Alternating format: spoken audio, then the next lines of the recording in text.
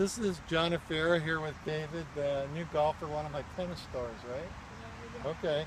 All right, so we've been having a little trouble with timing and rhythm, and this is what we call the machine gun drill. I think it's going to help him with his timing and sequencing a little bit. So let's see what you do there, David.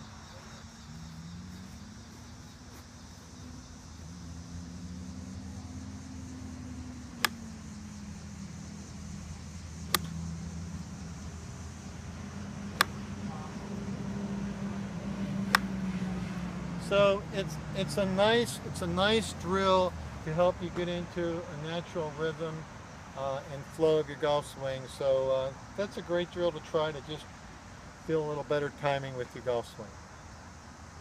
Ready?